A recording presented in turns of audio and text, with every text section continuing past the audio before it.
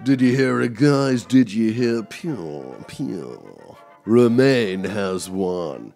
The people have spoken, and boy, did they want a second referendum. I mean, it must be true. I read it in The Guardian. And just look at this map. Does this scream keep me in the EU or what? Let me tell you, chaps. Throwing milkshakes over people we dislike really made the difference, huh?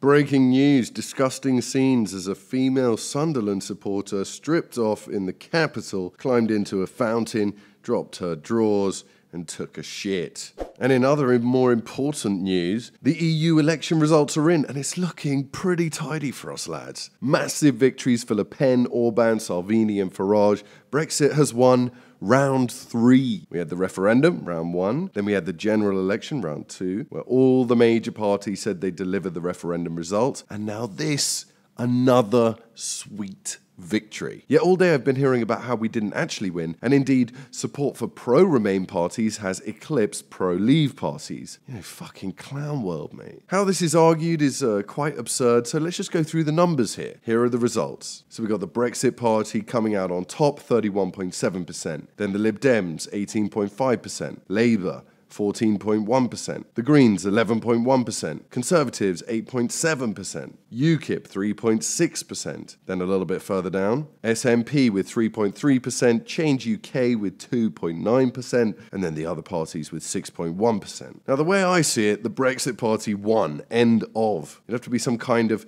cosmopolitan Fruit Loop Guardian reader to see it any other way. Indeed, if you look at all the parties that have promised to deliver Brexit or who support the delivery of Brexit and leaving the EU, this includes the Brexit Party, UKIP, Labour and the Conservatives. Now I get it that some people might think that the Tories and Labour aren't exactly ardent Brexiters, and that's true. But both have ruled out a second referendum. Both have promised to respect the referendum results. Corbyn is a Brexiter, and at least at the time that votes were cast in the EU elections, the party hadn't changed their stance on a second referendum. And as for the Tories, well, they just got rid of their Remainer leader, and now 5 of the 8 candidates for the next Prime Minister support a no-deal Brexit. So combined, the Brexit Party, UKIP, the Tories and Labour amount to 58.1% of the vote. And if we drop Labour because we decide that they're too ambiguous on this question of Brexit, then we get a total pro-Brexit vote of 44%. On the other side, you've got the Lib Dems, Greens, SNP and the Cuck Party,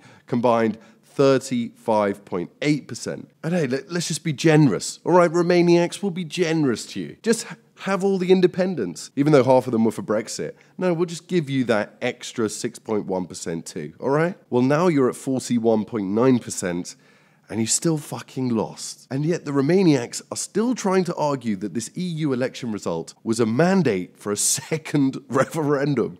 It's just delusional. You know, fucking clown world, mate, innit? It's fucking clown world. So look, we won. We keep winning, things keep moving in our direction. Okay, it's not happening as quickly as we'd like, but it's happening. And our side still has enormous momentum and positivity and enthusiasm.